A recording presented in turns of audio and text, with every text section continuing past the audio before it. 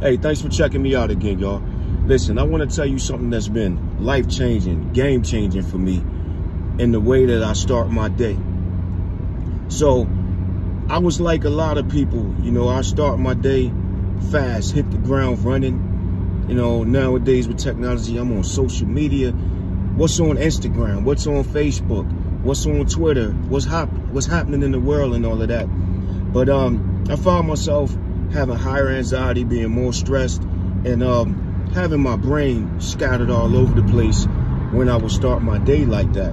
You know, you got a lot of different ideas going into your mind at the same time. And especially if you're dealing with some stuff and you're trying to find some insight, you go on social media, you got 1,000 different self-made philosophers on there giving their opinion, and now your mind is all over the place.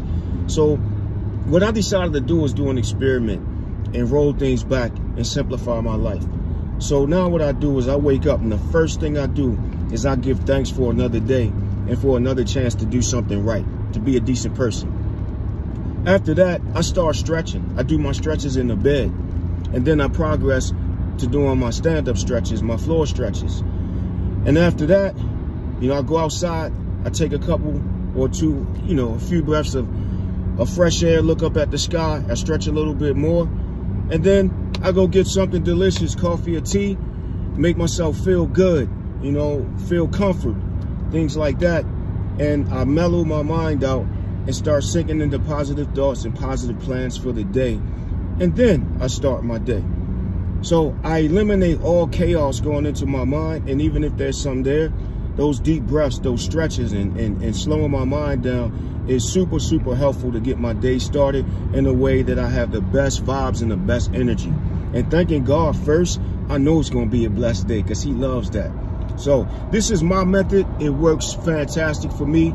I've experimented with it for days and weeks at a time, and then went back and started doing it the opposite way. And I most definitely have more brain fog, scattered brain, and I'm more triggered toward things with anxiety and anger and things like that when I allow myself to let too much into my mind and into my spirit first thing in the morning, or any part of the day actually. But I'm really focusing on starting the day right and setting the tone and the pace and the energy and vibes for the day. All right, hopefully this is helpful for someone else. Y'all have a blessed day.